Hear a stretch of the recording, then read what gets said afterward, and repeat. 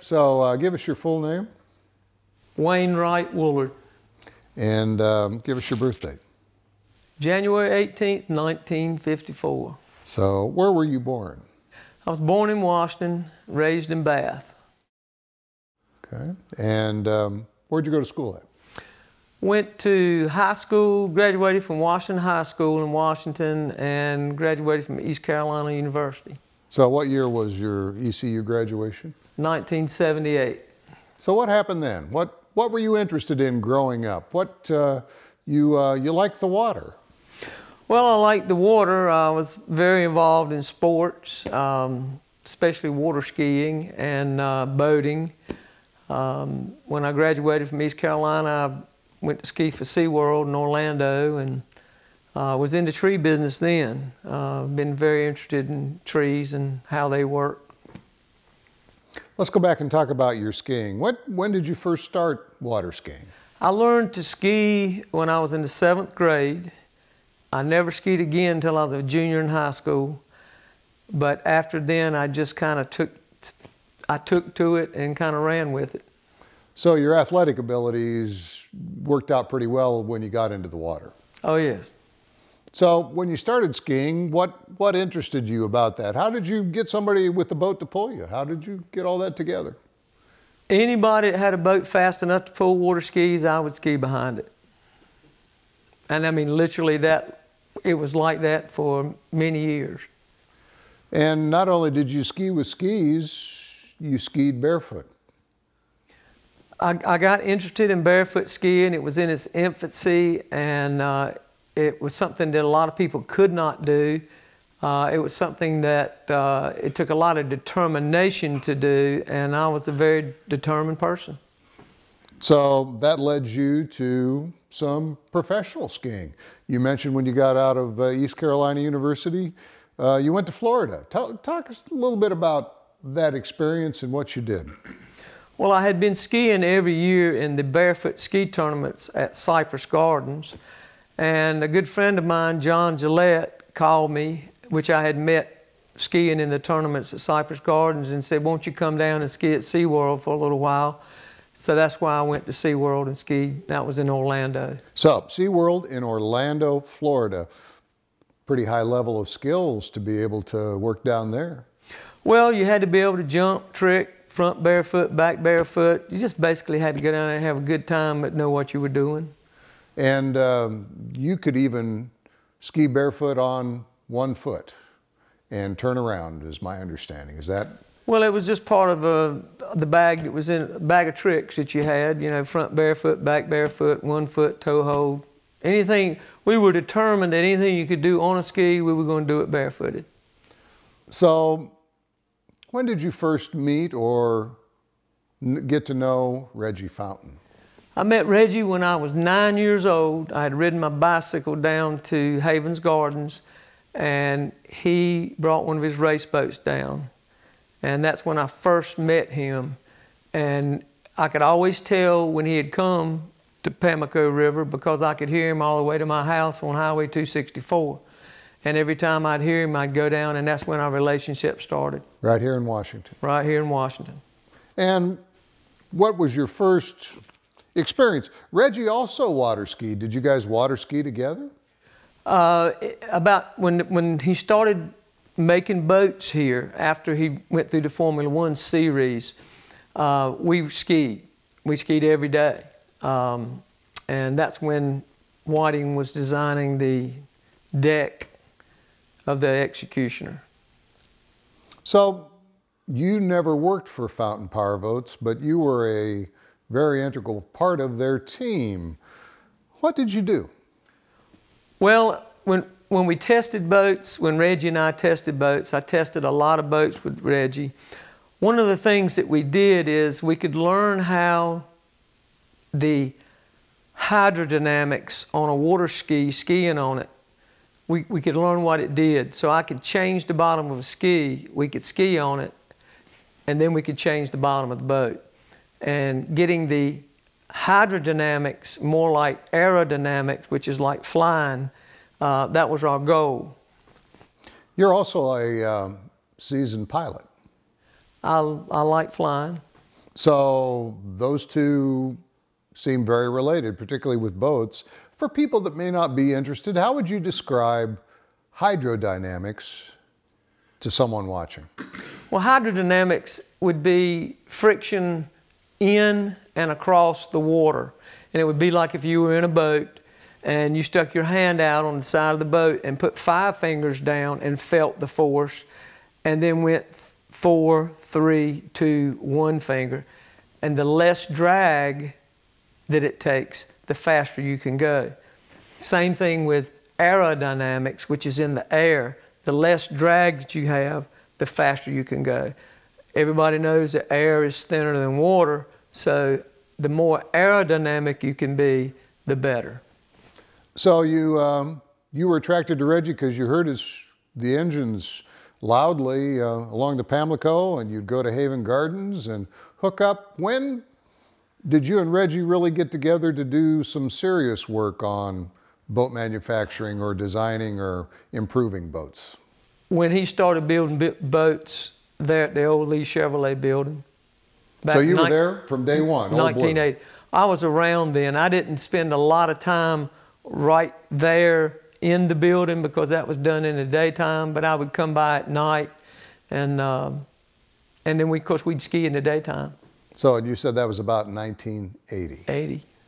So what happened after Old Blue, and when did you kind of jump into things and really get more involved?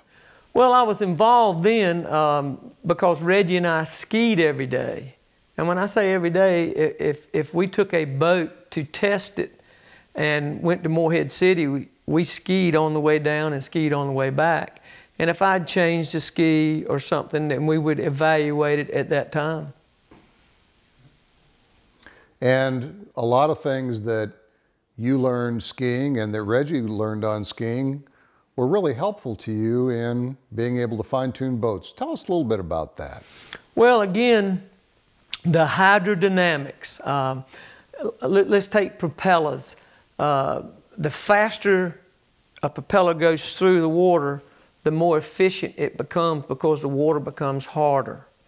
And the more the boat can be out of the water and not in the water, you have less drag, which enables you to go faster. But there's a balance there. Even though you're going faster, you still have to be stable, and you still have to be able to turn. So you have to find the center of gravity for a happy medium to make the boat balanced like it needs to be.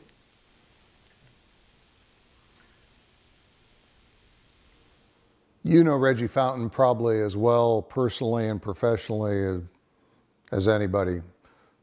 Talk to us about Reggie Fountain and why he was successful in building fountain power boats. I would have to say innovation and perfection to its limit. Reggie Fountain was driven like no other human being I'd ever met in my life. Again, he was a perfectionist. He demanded perfection and would only accept perfection. And it didn't make any difference if it was the corner of the back edge of the boat, if it was a button on the upholstery. It had to be 100% right before he would put his name on the side of the boat. You also have some interesting stories about Reggie. You know, he dressed up when he went to work. He wore 3-piece suits. Reggie wore a 3-piece suit every day to work. And when he would leave the office and we would go out to eat and come back, he would get under the boat with a 3-piece suit with a grinder to show them how to change the boat. This is how I want it. He would come out from under the boat with white gel coat all over his suit. And it was like that day after day. That's how he was so perfect. You know, making a great boat is part of the equation, but the other part of the equation is selling boats. I think an interesting fact about fountain power boats is that 23% of every person of the whole group that buys a fountain powerboat, 23% of the people that buy the boat have never purchased a boat before. With a boat this expensive and of this caliber, why or how is that possible? It's because of the perfection that Reggie put in the boat. The boat sold itself. Yes, 23% first-time boat buyers. Why? The boat sold itself. You could literally put your little finger in the steering wheel, turn the steering wheel.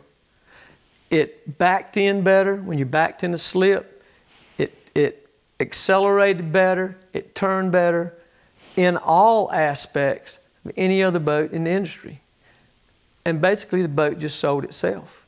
People get in it, they couldn't believe it. They couldn't believe how it rode. They couldn't believe how it handles. Not only going fast, but going slow around the dock. It was just the perfect 10. It was the perfect boat. So, Reggie's a pretty good salesman too. He had a stellar career in the life insurance industry before he started fountain powerboats. And some of those lessons he brought with him. What typically would happen when someone would come to town wanting to buy a fountain powerboat? What happened? You were involved in a lot of that. In the beginning, every boat that was sold basically meant whether the company was going to make it or break it. They'd come to fountain powerboats. They would stay at Reggie's house. They would see the boat during the day. In the afternoons, we'd get in my ski boat. Reggie and I would take the customer up the Tar River. We would take them skiing. A lot of them would ski with us. Then we would take them out to eat. Then they'd go back to Reggie's house, spend the night. When they would send a letter back, they would all say, "We've never been treated this way. It's the best hospitality any human being could ever want." They were sold. Where'd you take them to eat? Most of the time, Cliff Seafood. In Chocowinity. And Chocowinity.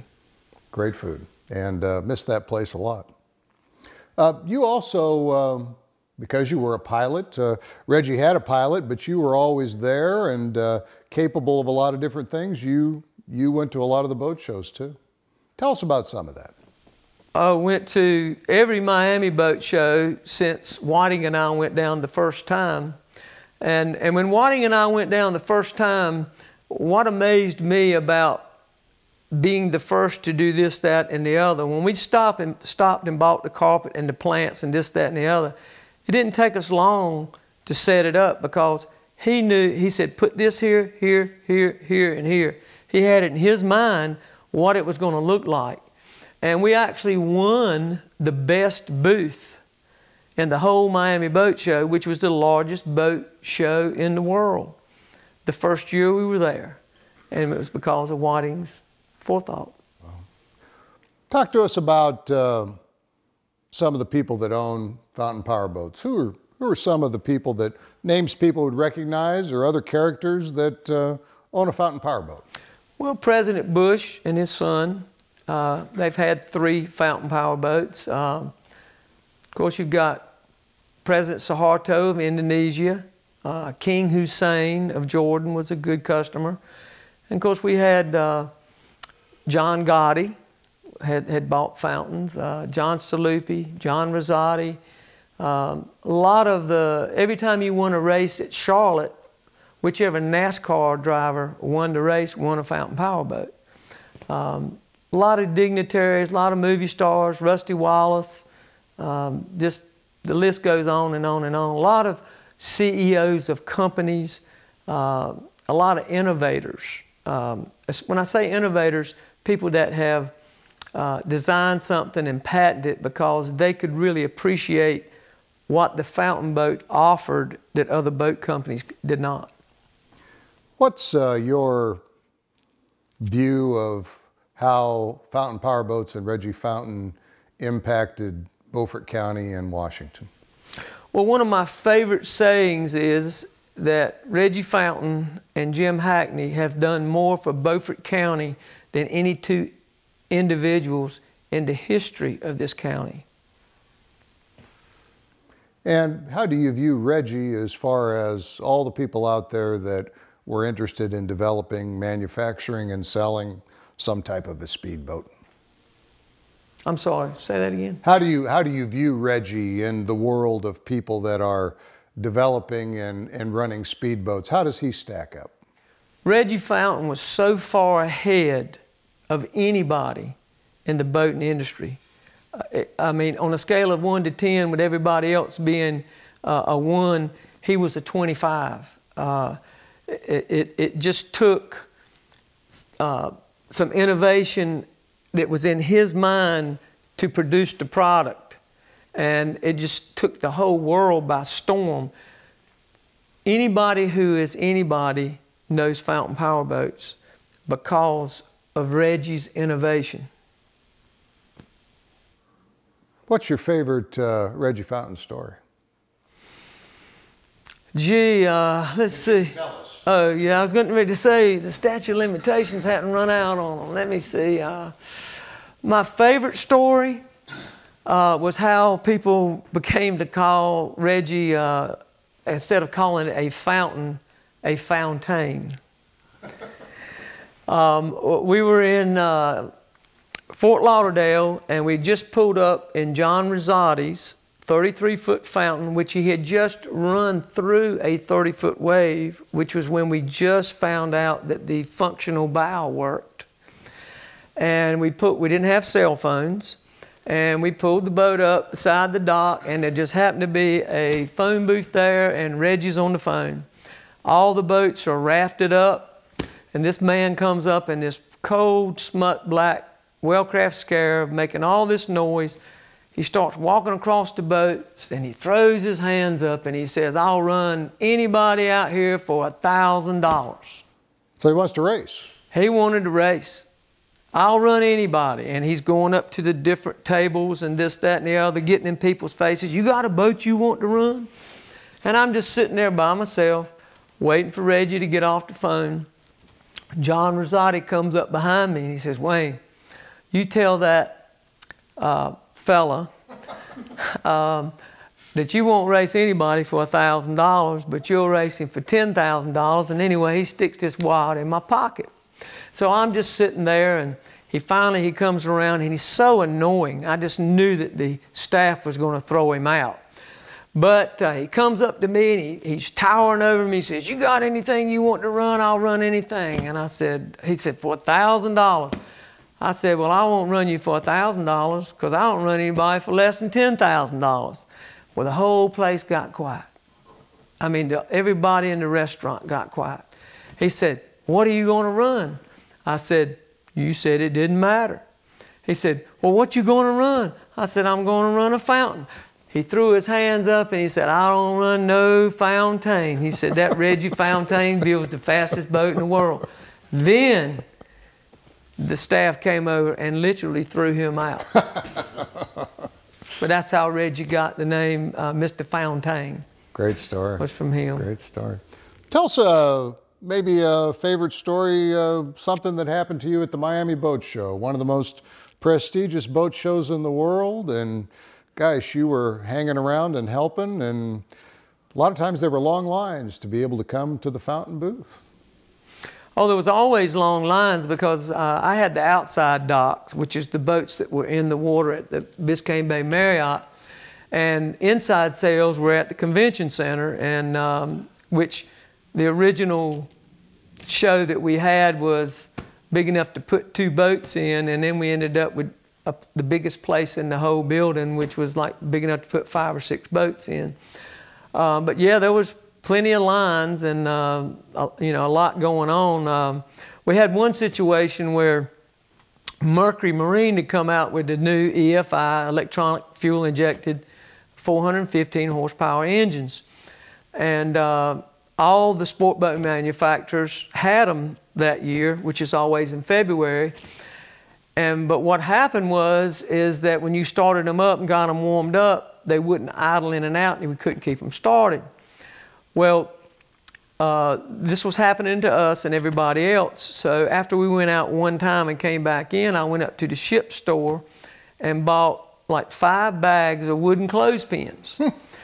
And I took those wooden clothespins and I put them on the fuel rails of the 3 sport boats that we had there, and we were running in and out, but we were the only sport boats that were running.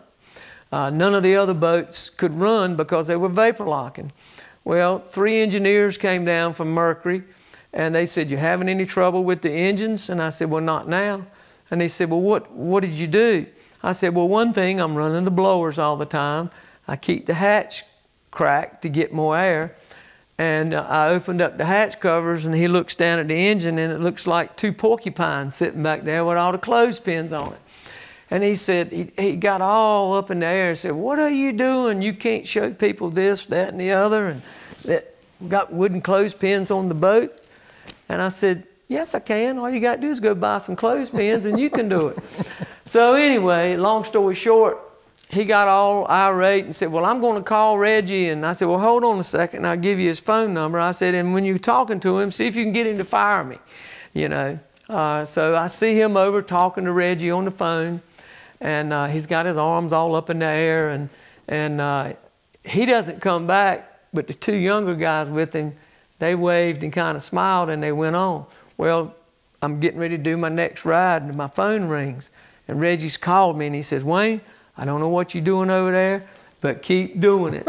He said, "We've sold 146 boats already." Gosh. Wow. And nobody else was selling them, and it was because of those clothespins. Wow. Well, that's a wild story. What else would you like to tell us about Reggie Fountain? Well, basically, I would like to thank Reggie on behalf of everybody in Beaufort County and everybody in the world that's a true boater, a fisherman, because we know we haven't mentioned fish boats, because Reggie Fountain is the true king of offshore. He is the admiral of all innovators. I just couldn't say enough about what Reggie Fountain has done. And he's one of the most kind-hearted people that you'll ever meet or ever know, and still is to this day. He would give you the shirt off his back if he didn't know you. What else would you like to tell us today?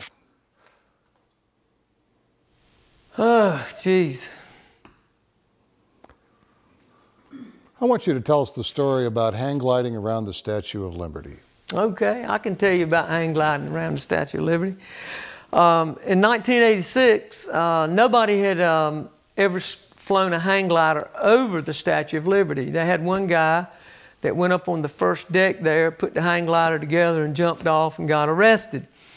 So Gene Sayre and I, he was with the Colonial Ski Club, and we had the Tar Heel Footers here, which we did our shows barefooted, and we'd go up and do the barefooting for them. And we would take turns flying the hang glider. And Gene and I were talking one day. We said, "You know, I want to fly around the Statue of Liberty. Nobody's ever done that." So we decided we were going to do that. So I called John Rosati, who was before John Gotti, and said, "John, I want to come up and fly my hang glider around the Statue of Liberty, but I don't want, and I'm not going to do anything illegal, but I don't want to run into the 'cause I said so' law."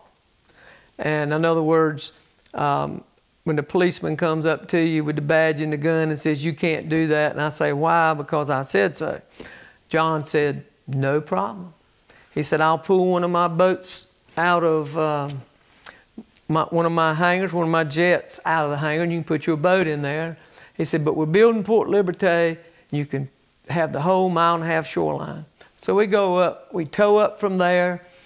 Of course, we're skiing in the Hudson, which no one had never seen anybody ski. And one thing I remember is one of those big ferries is going along, and everybody runs to one side of the ferry, and you can see the port propeller, top of it, coming out of the water. And you can hear the captain on the bullhorn saying, "Go back to the other side," because they're over here watching us. I flew over the Statue of Liberty 3 times, and we water skied, spent 2 or 3 days up there. And every law enforcement which you have the New Jersey side and the New York side that came by us, not one person ever looked at us. When everybody else was trying to get around us, they never looked at us. Thank you, John Rosati. But it was fun. I took a video camera and a still camera, and Gene and I got some great shots. So what do you think the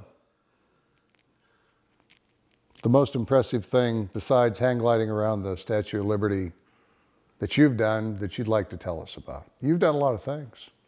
You were invited one time to be in a ski show for King Hussein. Tell us about that a little bit. Well, my good buddy John Gillette called me and said, Wayne, said, Queen Noor has, we're going to do a surprise birthday party for King Hussein. We're going to close the Suez Canal, and we can take like 10 skiers over there, and we want you to come. I said, great, when is it? And he told me, and I said, can't go. That is the one day out of the year that I take my grandmother to her sisters in Morehead City, and that's her day. But long story short, they went over, got to the airport early, and John was telling me about it when they got back. Number one, they had the grandstand set up on the side of the Suez Canal, and so everybody could come and see. But of course you have these swells. When these boats slow down, it's called a bow wave, and it just rolls in there.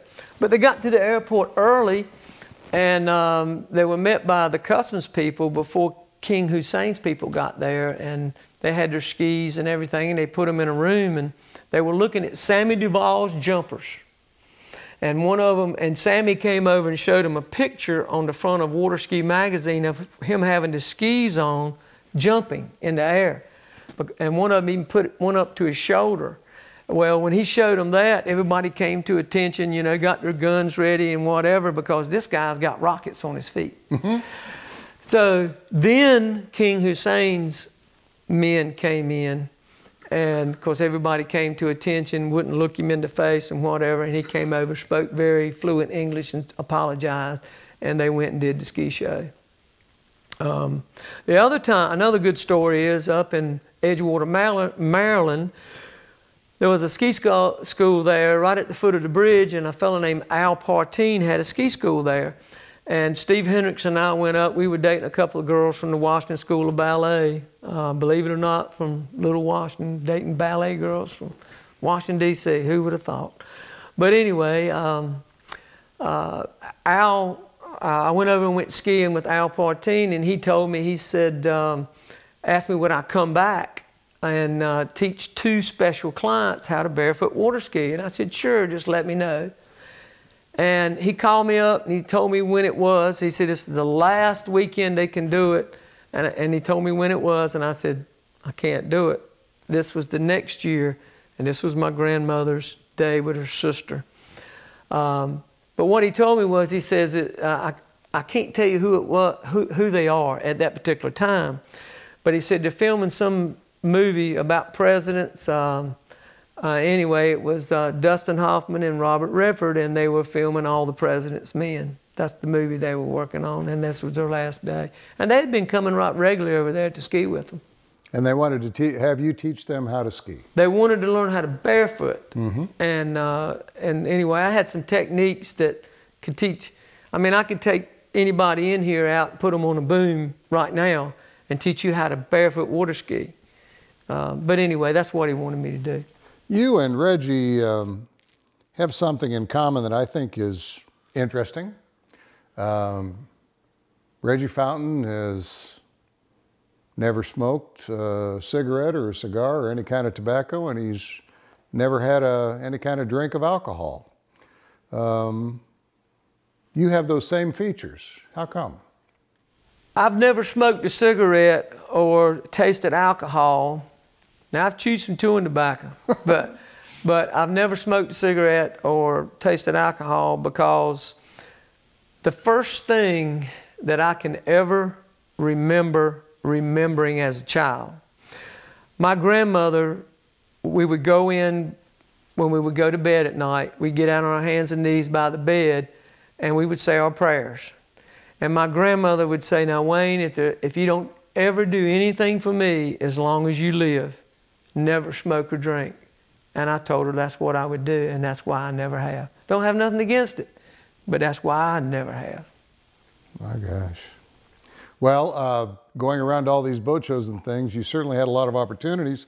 You also had when you were going to East Carolina University, some of your friends thought maybe they could convince you otherwise. What happened? Well, just before we graduated, I was always the driver. And kind of always kept the group from stepping over the line and getting locked up or whatever. And there was a restaurant there called Lum's, and we were all sitting around the table, and everybody was graduating and going to different ways and whatever, and they put $500 on the table. Now, what year would this be? 1977 or 78. They put $500 on the table to take one swallow out of a beer. And I said, can you do it? And honestly, it wouldn't have made any difference if it was $500 million. It wouldn't have made a bit of difference to me then, just like it doesn't now. Interesting. What else would you like to tell us today? Oh, Jesus. It's a beautiful day outside. Glad to be here. I don't know, what do you want to hear? Well, I think you've shared a lot of things, and want to appreciate you talking to us and giving us some insight into Reggie Fountain. My pleasure.